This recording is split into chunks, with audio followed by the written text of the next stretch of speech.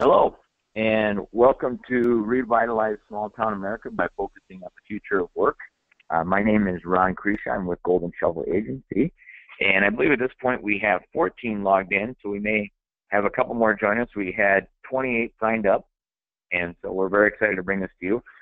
I have with me Dean Whitaker from Whitaker Group, and he will be doing a presentation. I got a chance to talk to him a couple weeks ago, and very knowledgeable. I'm very excited to bring this topic to you and really looking forward to hearing what he has to say. A couple of housekeeping items. If you have questions, on the right-hand side of your box, there is a chat area, and below that a text dialog box to type in. Go ahead and type in your question, and then Dean will either handle that at the appropriate time or he'll wait to the end, depending on how his presentation is going and how your question fits in. We've scheduled about 40 minutes of presentation with question and answers after that. And so with that, Dean, I'm going to turn it over to you. And again, welcome and thanks for doing this, and really looking forward to the topic. Thank you very much, Ron. It's a delight to have this opportunity today, and I'm excited about the topic. I'm a little bit sleep deprived after last night's election, so I'm sure some others of us are too. So I'll try to take that into account, and I'll try to talk slowly, and I'm on my third cup of coffee, so maybe that'll help. Welcome, and again, thank you for joining us today for this discussion on revitalizing small town America. More specifically today, I'd like to talk with you about the future of work and how that relates back to revitalizing small town America. I think of it as kind of seeing around corners. We've just been given a large batch of uncertainty after yesterday's election. However, the future, in my opinion, is still knowable, and more so than you might think. And stay tuned, and I'll show you why. I think it's still the future is relatively predictable. In terms of my presentation, I'd like to break it into three parts. One is to help you become future smart. I want you to become smart about the future and how you think about it. I'll talk a little bit about a process that will help you anticipate and understand what the trends are that are taking place around us. And then I'll talk a little bit about how those trends shape our future. So those are the things I'd like to discuss with us today. What I'd like you to come out of our session at the end of our conversation is an understanding of the future of work and how that relates back to revitalizing small town economies. I'd like to discuss the role of freelancers. These are what I call gold collar workers, and how to attract and grow and support them, and then share a few helpful resources that I think might give you some extra information for those of you who want to dig a little deeper. I want to talk a little bit about why what you do matters in economic development. This happens to be my hometown. This is where I grew up. I spent 18 years here, and this is Earlville, Illinois. It's located about 75 miles west of Chicago. It's a small farm town, or had its economy. This is a community that had really two basic economic engines. One engine was agriculture, and it was the kind of the community center. In the far distance, you can see the elevator. So it was a farm to market kind of place. It had, when I grew up, there were about 50 businesses. They had a grocery store and a clothing store and restaurants and banks and bars and hardware stores and implement dealers and car dealers and all those things. Today, in 2016, what remains are 4 bars and 1 bank and a laundromat. And so you can begin to see what's happening in small town America. Earlville is very typical of what's happening in small town. The picture on the right is of the Burlington Northern double-track main line that runs from Long Beach, California to Joliet, Illinois. And this is, as you can tell by the shiny rails, it's a heavily used rail line. It passes right through Earlville. That's why Earlville is there. It was a railroad town originally. It was built as a depot on the rail line. The other reason I put in this picture of the rail line, and something a lot of people don't realize, it's also the route that most fiber optic cables travel. So the fiber optic cables have been laid in railroad right-of-way. And I'll get to that point a little bit later, but kind of keep that in the back of your mind, what I was trying to show you there. So that's Earlville. This is what it looks like from an aerial photograph. It's in, as I said, 75 miles west of Chicago. It's located in LaSalle County. It's in the center of some of the richest farmland in the world. The topsoil here runs 2 to 3 to 4 feet thick in places. So black, some of the best agricultural land in the world is located in LaSalle County. And so this is something to keep in back of the mind in terms of the economic engine. When I was growing up here, a big farm might have been 300 acres or maybe 500 acres. And then a really, really big farm was 1,500 acres, and everyone's jaw dropped when some farmer said he was farming 1,500 acres.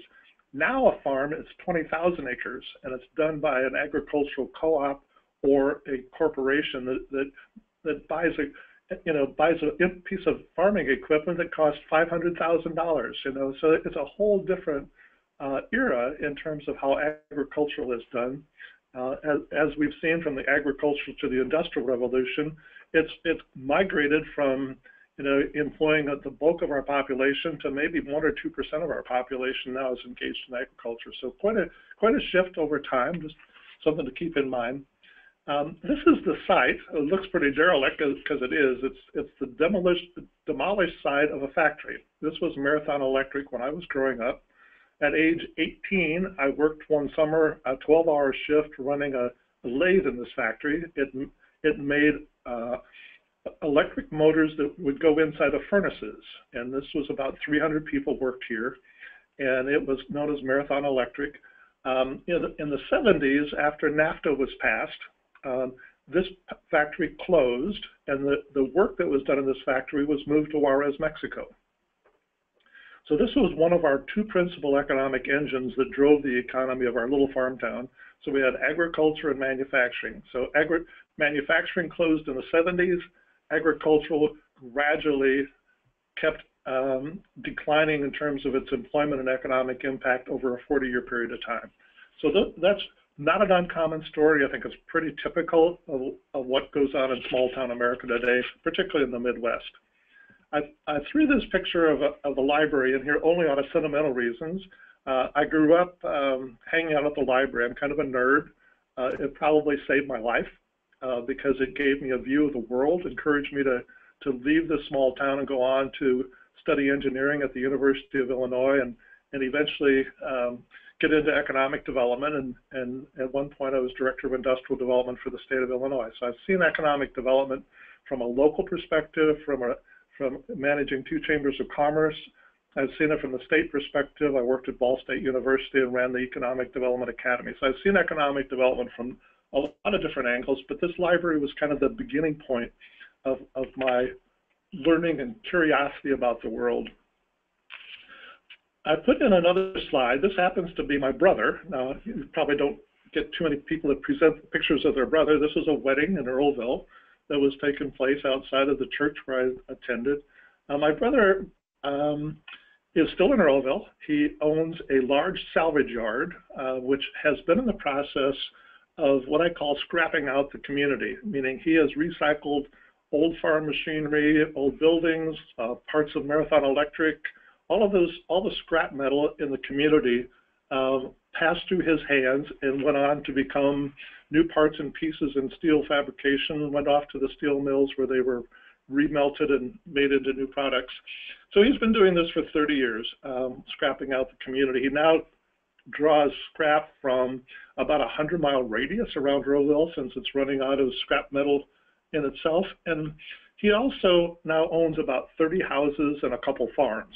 So, and again, he has a high school degree. He didn't go to college. He stayed there and basically took over and operated a scrapyard. So he calls it a recycling center, and it is that. It does recycle material from a large area around it, both aluminum and copper and iron and steel, and interesting guy. I want to ask you a little bit about what your first job was. So, Victor, can we try to run this poll and see what kind of response we'll get? This is a little bit of an experiment for us, so we'll attempt to run this poll, and if it doesn't work, we'll jump back to it. But let's go ahead and run the first poll if we could, Victor. Sure.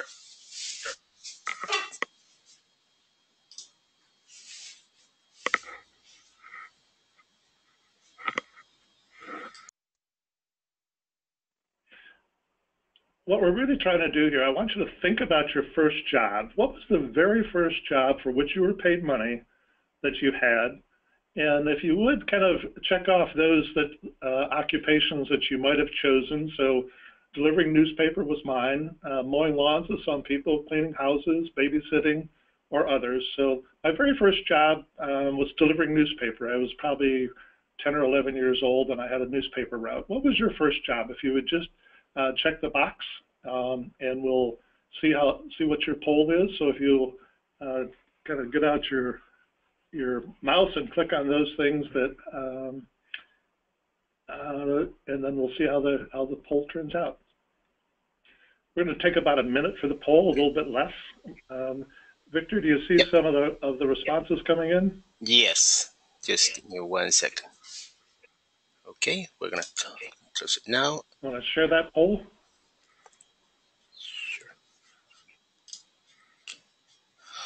And okay, so 15% is delivering newspapers, 8% moving loans, 8% cleaning houses, 46% babysitting, and 69% says other resources. So here are the results. So, yeah, thank you for showing the poll. We can close that poll down now. And what I was really trying to get at with this question was your first job.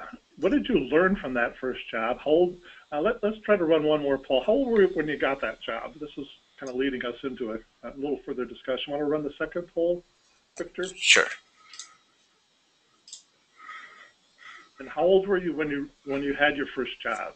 And 10 to 12, 12 to 14, 14 to 16, and less than 30 years old. Kind of a joke, but not really. And those of you who have never had a job and are living off your trust fund. So those are some of the options I came up with today. But how old were you when you got your first job? Now there have become laws now, I think, child labor laws that kind of preclude people from getting a job too early. But I started about when I was 9 years old working in my dad's excavating business. I picked up rocks in yards that were being landscaped and put them in buckets. I also worked and took copper wire out of the factory incinerator, Marathon's incinerator, and sorted the copper wire out, and it got recycled into other products. My dad kept all that money for some reason. Never did understand that part. Okay, so 23 of you were 10 to 12 years old. So look at that.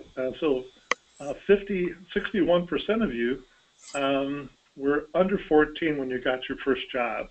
And so, and look at the ages when you got your first job. Thank you, Victor. Can we close that poll down? Sure. And then I'm going to do one more poll. How much did you earn? Let's go back and take a look at that just for a second. This is our last poll, so I won't pester you with any more questions for the moment. You'll run one more poll for us, Victor. So $1 an hour, which was outrageous. I think on my first job paid 25 cents an hour, but of course that was let's say about 60 years ago. That's back when a quarter was a quarter. $1 to $2.50, $2.50 to $5, and more than $5 an hour. And I bring this up only because there's quite a few ballot initiatives this last time around on minimum wage. $12 passed, I think, in a number of states as a minimum wage now. And I wonder how that's going to play out in terms of all the rules and ramifications of that. So if you would indicate how much you earned on your very first job and give us some sense for what that looked like. So 14%, so it looks like more than 36%, more than $5 an hour. Good for you. I hope you put it in your savings account. So get some idea of what people are earning on their first job. Thank you, Victor, for that. No problem. You're welcome.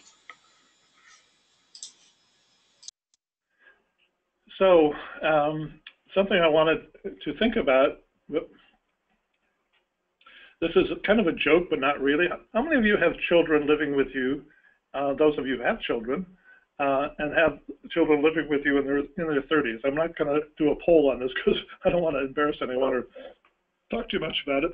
But I did this at a presentation I gave recently. I said, how many of you have children and how many of you want your children living with you when they're 30? there is a trend among younger people today to be very slow to leave home, and that's what this is about. And the second one is, is my old room still ready? And it'll be nice to take a few years off and rest up. So I think some of us are seeing that with our millennials. But let's talk a little bit about where we're going next. This is Madeline, one of our two Papillon dogs, and she's a very curious one about what's next, and so am I. Let's talk a little bit about where the economy is going. I think one of the important things to think about with our economy is, in our old economy, people moved and work stayed put. People went to where the work was. In our new economy, in our digital economy, the work moves and people stay put. That's a whole different approach now. So that's something that we need to think about in terms of bringing work to small town America. It used to be we had to go out and get a factory to move here, or we had to go out and gather up the resources to be able to put on a presentation. We had to go out and gather up the resources, attract companies, and create new employment opportunities in a particular place. Now the work moves and the people stay put. So we have an opportunity here to look at how can we go about attracting work to our community. One of the other things that I'm sure all of you are aware that's happened is the skill required for the positions available, even operating a piece of farm machinery now, is a very sophisticated, complex, highly skilled task as we move to GPS systems, automated self-driving tractors. All those things are happening in rural America. It takes fewer workers, right? We got huge combines, huge agricultural equipment, and yet we produce more commodities than we've ever done before. The last one here I want to dwell on a little more, and we're going to go in this one a little deeper. 30% of us now work out of our home, at least a portion of the time. And that's a very significant number to think about, because the trend for that particular item, what we're calling flexible work, or working out of your home, or gold collar work, or whatever you want to call it, is accelerating at a very rapid pace. And part of it is technology driven. Technology enables us to be able to offer work opportunities out of our home. I work in my office, which I happen to have an office. I work here in a building about Monday, Wednesday, and Friday mornings. I work out of my home the afternoons when I'm not taking a nap, and also evenings, weekends. It's a whole different game, right? It's a 24/7 world. We have 7 people working in Kathmandu, Nepal, who help us do our research. We have 2 full-time people here in Holland, Michigan. Jamie is at home today working because the installers are installing her new bathroom and she needs to be there. So she works at home 4 days a week. She comes in the office on actually 2 mornings a week. One of the things that we've seen in this last election, and what I want to bring up, is the income gap. And one of the reasons we have such a large number of contingent workers and also a number of freelancers is they're supplementing their income. If you look back to 1975, there's been an increasing income gap between per capita income and per capita GDP. The difference in this chart, in essence, a lot of people, well, many people have not had a raise for a very long time. So if you look at what happened in 75 when NAFTA went into effect, we expanded the global workforce by a couple of billion people. So as a result, supply and demand, wage rates have stayed pretty flat since 1975, long time. But we've continued to increase our per capita output. And the difference in the gap between the median income and the per capita GDP, that difference, that increased productivity has gone to capital. So one of the reasons that we're seeing the 1% continue to get richer is the growth in per capita income has gone to capital, not to labor.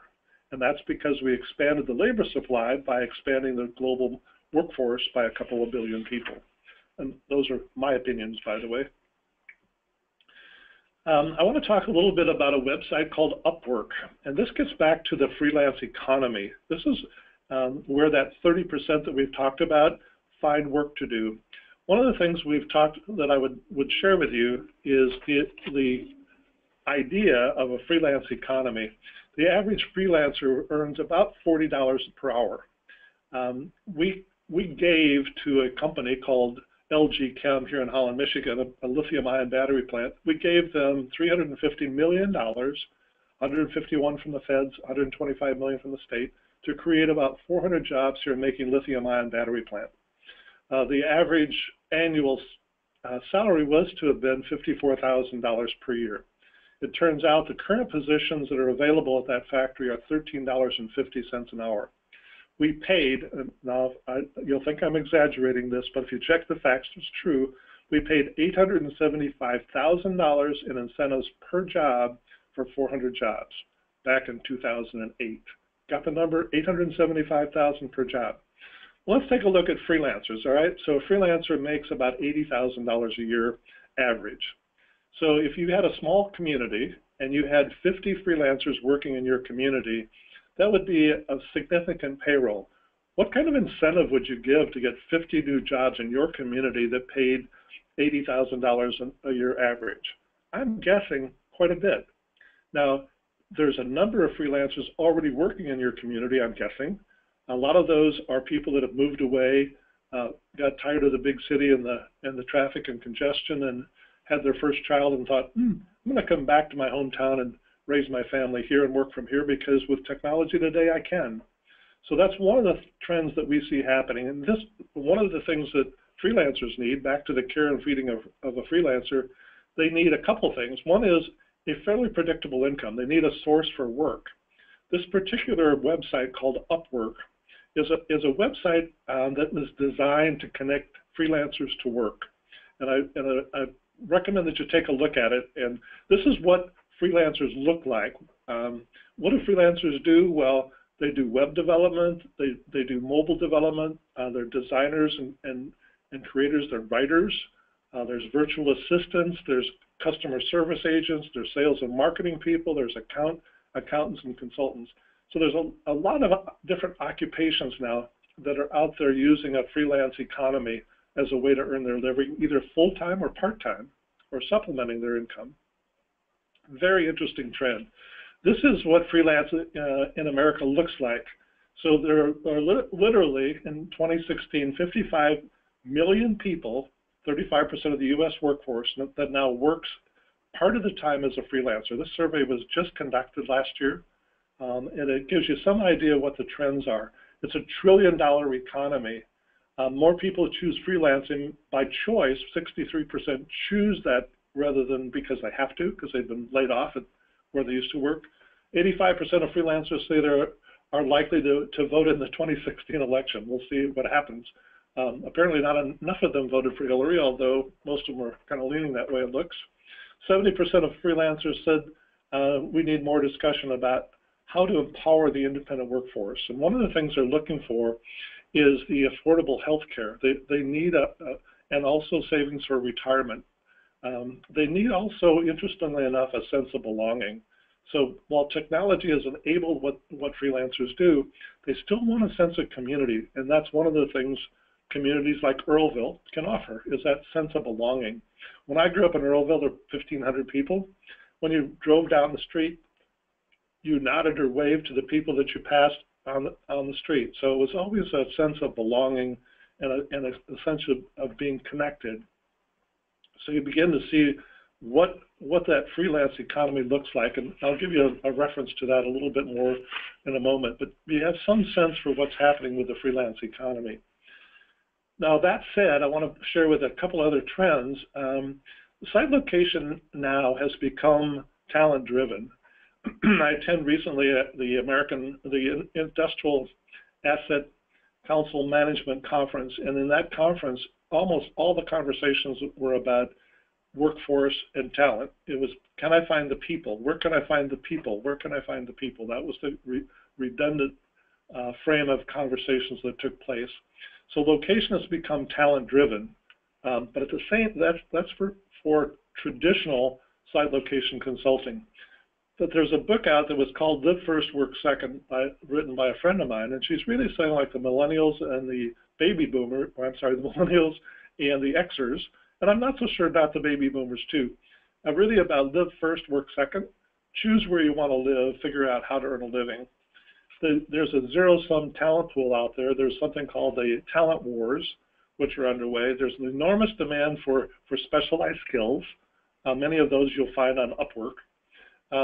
But business is also going to demand a reinvention of education. It feels like our educational system is not keeping up with the changes that are going on around us. I mentor an 8th grader. I've been mentoring Andrew since he was in 4th grade. I was with him yesterday, and I look at what he's learning versus what I think he needs to learn. My intention is to give him as much of the additional things that I think would be helpful for him that are not part of his current curriculum. So you begin to see how education needs to change. One of the things I see happening in terms of, I was out in Westchester County, New York recently, and that's where Watson was created. It's IBM's headquarters is Westchester County, New York. And you begin to see how Dr. Watson, I presume, is going to change medicine. It's going to become an adjunct AI assistant to the doctor on diagnostics. AI is going to be in our future in some fashion. I suspect we'll learn, it'll become a partner with us. It'll be part of who we are and how we work. We're going to see robotic caregivers as our population doesn't produce enough people to take care of us. In particular, countries like Japan, Italy, Germany, France, and others, demographically, don't have enough people coming into their workforce to support their economy. Robotic caregivers are probably going to be the answer in Japan, and so hang on to your hat for that one. Funny movie, if you want to take a look at what that could look like, it's called The Robot and Frank, and it's a movie about a senior citizen who becomes friends with a robot, so I think you'll find it interesting. Robot networks. Now think about this just for a moment. You know, we're all eager to have our cars be self-driving, but our self-driving car is also a sensing device. So now we're going to put on the road remote sensors that gather data. So our Tesla car has a 360 camera. It does it can pick up sound. It also does temperature sensing, and so it's basically putting your senses into a mobile device and putting them out on the road and having that information all feed back to a central computer system. Kind of an interesting but a little scary how that works. Self-driving cars will learn from each other on how to drive through machine learning. So hang on to your hat for that one. I want to talk a little bit about change because obviously after last night's election, we're going to be experiencing a fair amount of change. There's really two forms of change I want to talk about. One is change that is about adapting. This is how we currently manage our change that goes on in our life.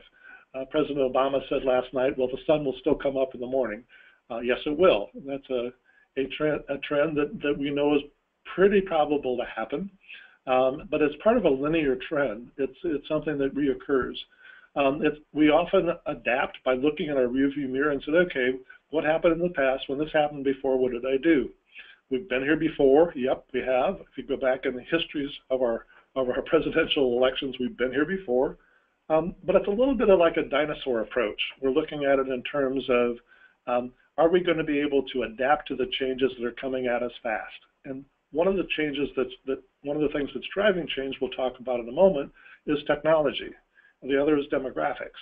Are we going to be able to adapt to the technology changes that are coming at us fast enough so we don't become obsolete like the dinosaur?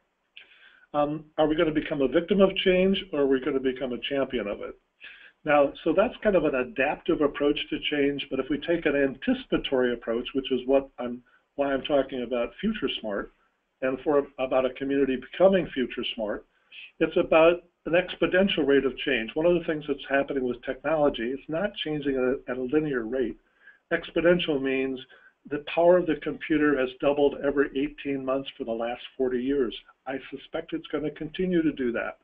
So every 18 months, our computers double in our power and drop half in cost. So the exponential rate of change of technology is what's going to be driving this frantic pace of change that I see coming our way. We're going to talk a little more about focusing on the trends and anticipating those trends to get in front of it. The old saying about skate where the puck is going, figure out where things are headed and be there when it gets there. So for small town America, skate where the puck is going, not where it's been. Figure out where things are headed and get there before it does. Become future smart. That's really what I'm trying to help you do today. Think about the future in ways that you can become future smart. And the last one I would say is choose a future. Rather than let it happen to you, choose what you want to have happen. So really there's three futures. There's the probable one, which is the direction we're heading in. It's the possible, which is everything. And then it's the preferred. And the issue that I'm trying to do here in terms of encouraging you to think about the future, the 1 degree difference today will make a huge difference where we end up in 2035. So if what we choose to do today will have a huge impact on the future as we go forward in time. The forces driving trends are really four forces. One is a search for resources, whether it be people or natural resources or raw materials.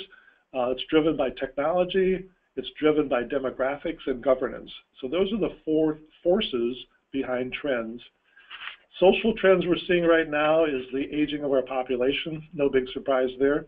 But that also drives an increasing health concern. And part of our health concern is not only can we get it, but can we afford it? And then also, what kind of health care are we going to have?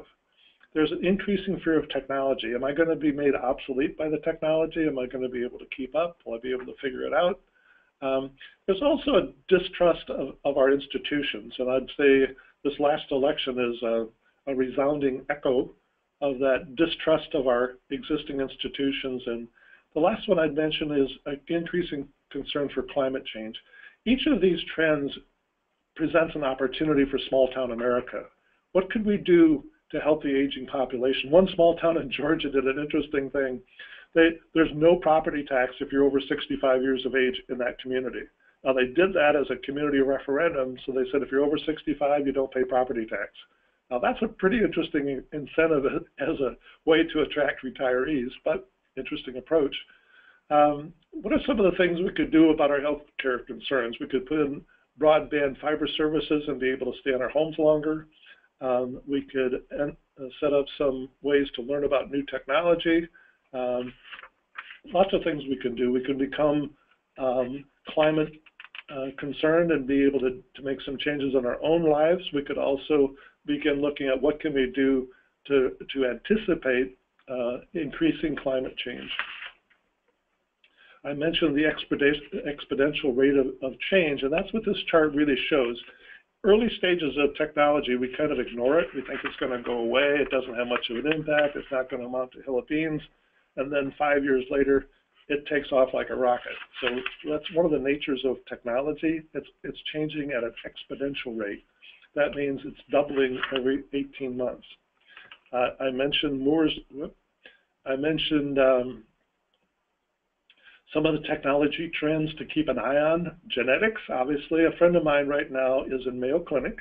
He just had a serious heart episode. He's being treated with stem cells to rebuild the interior of his heart that's been scarred. That's a very experimental treatment. He's probably one of the first that they've done this particular procedure on, but because of his genetics, they're able to go in and using stem cells to address a heart condition he has. Very interesting. Robotics is a broad swath. I include self-driving vehicles in robotics. Your car is basically becoming a robot. But what about robotic trucks? Okay, so now we're passing laws that allow trucks to operate without a driver. What does that look like down the road? And what does that do to the 15 million truck driver jobs? What is that going to look like?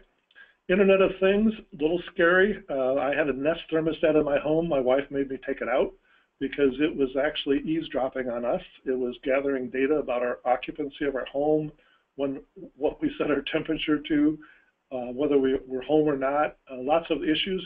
What she really wanted was a simple thermostat that she could control. So it was more about control than a fear of the technology. But the Internet of Things puts sensors in our lives everywhere. It puts it into our homes, it puts it into our businesses, it puts it into manufacturing, it puts it into our car, it puts a sensor, everything has an IP address, including your commode. Can you imagine your medical sensors in your commode measuring your effluent to determine your health? It's going to happen. Big data, absolutely. We're going to see a lot of use of big data, but maybe a little less trust after this last election. The last one I really want to emphasize, and this is where I think small town America can make a huge stride, and that is connectivity. Broadband services in small town America will open up the world just like the railroad did for Earlville. We're going to need broadband services in small communities, and I would make that an absolute priority. Here in Holland, Michigan, where I work, we have a municipally owned electric utility that just authorized the development of our own fiber optic 1 gigabyte and geared towards 40 gigabyte network for our downtown area. It'll be expanded to the entire community within 3 years. So we're gonna have a 1 gig fiber throughout our downtown, beginning construction in March. Probably be a year from now. We'll have 1 gig fiber throughout our downtown, and within 3 years we'll have it throughout our community. It's about being connected to the world. One of the other problems with connected to the world, cyber war is becoming an increasing concern because we've militarized cyberspace. We've been at a cyber war now for a long time. My tiny little company was hacked and, hacked. So it was socially engineered to my colleague who sent a message from supposedly me asking her to transfer funds. So cybersecurity is going to become an increasing concern, but it's also going to become how we're going to, there's tremendous opportunities. What about setting up a cybersecurity system within your community and for your community, and building a whole company around cybersecurity? Focus your educational system on teaching people how to protect ourselves. One thing is climate change. I mentioned that one trend. Extreme weather is going to increase. We're going to convert natural gas to replace coal. What opportunities do these create for small town America? Water becomes a global issue, you bet. We're sitting here in Holland, Michigan on one of the largest bodies of fresh water in the world. Politically, the book that I recommend to you is called The Accidental Superpower. It really talks about what would have been, I'll say would have been, not knowing what the new president's going to do, but how we can become a superpower because of our proximity to Mexico. Our demographics, we're only producing 1.2 people per couple in terms of our birth rate. We are not replacing ourselves. Neither is Japan, China, Italy, France, UK, or Germany. Each one of us has a baby booming population moving off the stage, either retiring or dying, and not having enough people to replace us. And as a result, there's not enough people in the earning bracket to support that economy. So we're going to see some very interesting things happen economically. The hope was, I'll say was, or maybe still is, that immigration from Mexico and the United States would offset our declining population. So something to think about. City-state mega regions grow. Yes, we're going to see more and more kind of a city-state and less reliance on federal government, I think. Government becomes more transparent. Well, maybe, I'm not so sure now, but the idea was we're going to demand it. I gave a presentation out in Westchester County, New York recently, in which I spoke to the Business Association. Westchester County, New York is the first county north of Manhattan. It just happens to be where Donald Trump and Hillary Clinton both live in Westchester County, New York. They live 20 miles apart. Most people don't know that. They also don't know that their daughters are good friends. So there's a lot of strange things going on out there. But one of the things I told them, I said, if we don't get this income inequality figured out, the folks with the pitchforks are coming for them. So what we're looking at is a political revolt is underway. We've just seen it in our election yesterday. People are saying, hey, the system doesn't work for me. I'm not part of the 1%, and it needs to change or else I'm out of here. So those are some of the things. Interestingly enough, the immigration website in Canada failed due to the high volume of people hitting on the website to figure out how to immigrate to Canada. So stay tuned. We're just at the beginning of our political revolt. We'll see how that plays out. These slides will be made available to you either through SlideShare and also through Golden Shovel. But here are 3 sources. If you're interested in learning more about the Freelance Economy Survey, I'd encourage you to go check that out. There's an excellent document that I came across called Framework for Creating Small Town Growth Strategies, put out by the US EPA. I think you'll find that interesting. And there's another one called the Purdue Agile Strategy. We're going to talk about 2 of those for a moment. The Framework for Creating a Smart Growth Economy, it really talks about how many small communities in the United States are struggling because their economies were built largely on a single economic factor. They were either an extractive economy, they were agriculture, or mining, or manufacturing. And those economies have shifted and changed, and now we have to reinvent our economic reason to exist. And this is really about developing a strategy for that. And it's well documented. It's about smart growth. It gives examples. It shows sources of grant funding. So if you do a search on Framework for Creating a Small Growth Economic Development Strategy, you'll find this document put out by the US EPA. But I'll add to that, it takes a very traditional approach to developing a strategy. It's about asset mapping and kind of a hierarchical, goals, mission, vision, statement, strategy, activities, and tactics. So it's a very traditional approach. And I want to share with you one other one, which I think is worth a look. This is called strategic doing. It's a different process. I was just down in Covington, Kentucky, and working with a 3-county economic development group, doing something called strategic doing. What strategic doing is about, it's about using your network, each of our networks, and you come together and you do an asset map of what each assets that each of the people on that involved in that particular framing question are willing to contribute to address the concern. The group I was in was about economic development marketing. There was another group that was looking at infrastructure. Another group was looking at transportation. So each of those groups had a framing question, and each of the group of those 7 or 8 people in that particular group or that team were asked 4 questions. And the first one was, what assets do you have that you're willing to contribute?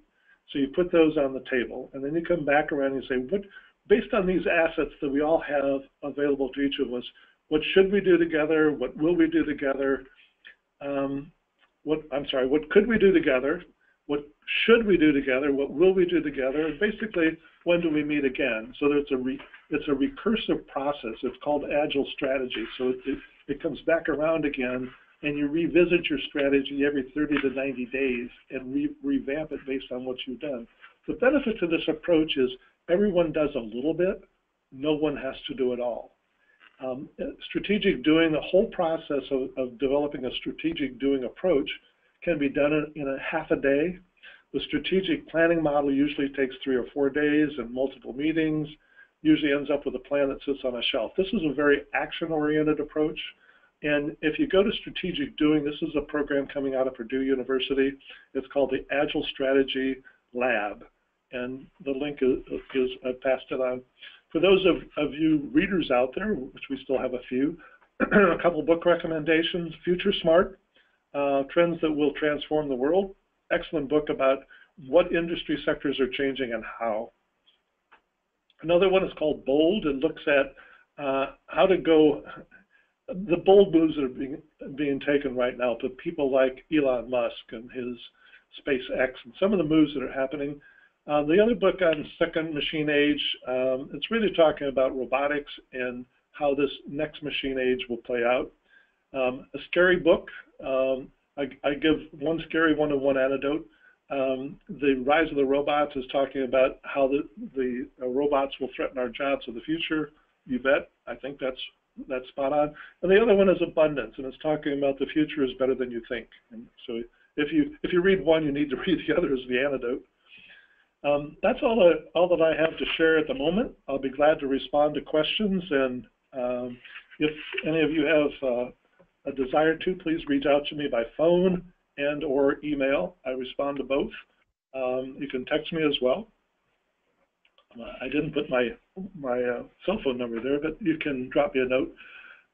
But again, the work you do is very important, and I'm very interested in helping and support you in what you're doing. So please let me know how I can best do that. Back to you, Ron. Well, thank you, Dean. I have a question that I did receive, and also I want to send out to the group that we will be sending this information out in a follow-up email so that you won't miss it. But the question that I had was, do you have any specific example of a community that has attracted these type of groups, whether it's people that have come back that were originally from that community or actually attracted a mobile workforce or a creative class in? Yeah, actually, I have a very specific one, and it happens to be where I live, and it happens to be a friend of mine. His name is Jason Sosa. Jason moved out of here. He was a social entrepreneur. He developed a technology of facial recognition that would recognize emotion, developed the software, tried to raise funds here in West Michigan, found our conservative nature in West Michigan not to be conducive to venture capital funding of his idea. He ended up moving out to Boulder, Colorado, and Boulder's done some fascinating stuff, well worth a look. What Boulder did was they sent Jason an airplane ticket. They said, come out and visit our community, find out what we're about, meet with our community leaders. Some of their technology leaders in Boulder had basically office hours for the people that they recruited from around the company to come and visit. Jason came back from his visit to Boulder, told his wife that they needed to sell everything and pack up and move to Boulder, which they did. They took their 2 children, packed up, sold stuff, moved to Boulder. Jason got in with the leadership in Boulder. He went through something called TechStars. TechStars sent him to New York City, where he moved for a period of time to go through what they call their boot camp. He went through their boot camp, which was designed to sharpen up his skills and go out and raise money that he needed to fund his adventure. He had already raised a small amount of money in West Michigan, about $700,000. He raised a total of $3 million in his efforts, moved out to New York, as I said. Through a series of very interesting things, TechStars turned out to be more of a reality show. There was a VC fund that tried to do an end run on his program and steal his idea and some of his top people.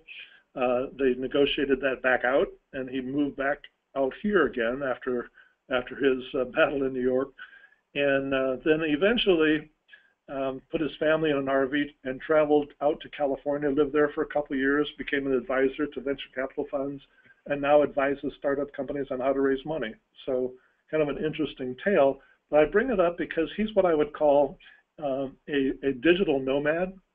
They literally homeschooled their children, put them in an RV, and traveled the country. Once they had their 3rd child, they decided to settle down back to Holland, Michigan.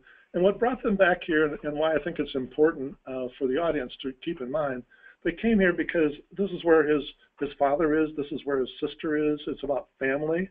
So as you look around, find out which of these freelancers have moved away from your community and are now at a life stage where they're having their first children.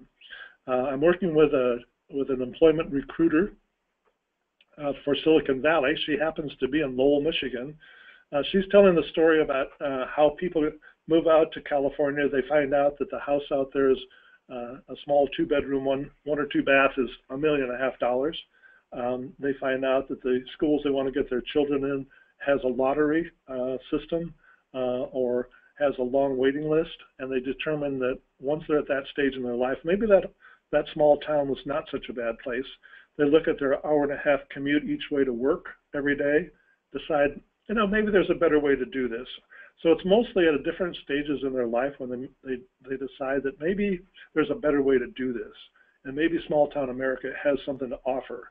And I think about recruiting at your 10-year class reunion, your high school class reunion, as a place to look, because that's usually when people are at a life stage where they've gotten married and had a couple of children. Maybe that hometown doesn't look so bad. And if they're in an occupation, and not many of us are most of us now have an occupation that's somewhat mobile and maybe totally mobile. My business can be anywhere on the planet, and we're kind of proving that now with our office in Kathmandu. So I think one of the things you think about as a community is what is it you could offer to attract these people up. Quality of life is kind of an overused term. Connections, a sense of community, a connections with your family, reconnecting with your family. What freelancers want, as I said earlier, is they're looking for a way you could offer an incentive. But here's the interesting thing for me, Ron. We paid $875,000 per job for our manufacturing jobs to make lithium-ion batteries here. If we took a small fraction of that and say offered a relocation incentive of say $3,000 to pay some of these moving expense to come back here and operate from Holland, Michigan with their virtual freelance business that makes $80,000 a year, I think that would be a good deal. And so I'm not advocating that we give away money necessarily, but I'm just suggesting that when we look at the incentives that we're offering to attract manufacturing jobs, freelancers might be a really interesting bargain on one hand, and also be a way to reconnect people back to the community. Answer your question, Ron? Yes, that was a great example. Thank you. So take a look at Boulder is the other one. Portland, Oregon has done some really interesting things, not necessarily a small town. In that study that I mentioned for the EPA, let me get back to it a second. The Smart Growth Strategy has a number of case studies. A small community in the state of Washington is one of their case studies. They have 3 or 4 very interesting case studies in that report. Excellent. Excellent. Well, I believe we're coming up on the end. I don't have any other further questions. It looks like you covered the topic very thoroughly. So any closing remarks? And then after that, like I said, I'll work to get the email out to all the attendees afterwards.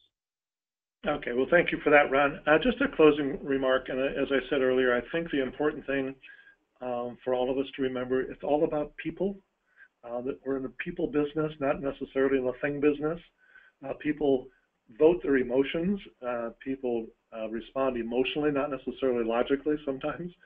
But the idea behind where I think we're headed as a community is it's still about people, and how do we keep that in the back of our mind as we go through our work in economic development. It's still about people. It's people like my brother. It's people like Jason Sosa. It's still all about people, and I think that's important. And the last thing I would say is the economic development work that people do is so important. The community that I grew up in did not have the leadership that it needed in order to revisit its economy and reinvent itself. When you look at the leadership demonstrated by communities like where I live now in Holland, Michigan, or you look at the examples in the Smart Growth Strategy document EPA put together, it's really about community leadership. It's about having the leaders to envision the future and be able to move the community in that direction. Thank you very much, Ron, for the chance to be here. And again, if I can be of service to the members of the audience, drop me a note. Feel free to call. Let me know how I can support you in what you're doing. Well, very good. Well, thank you very much. Thanks for everyone that attended. And until next time, we'll see you. Thank you. Thanks, Ron.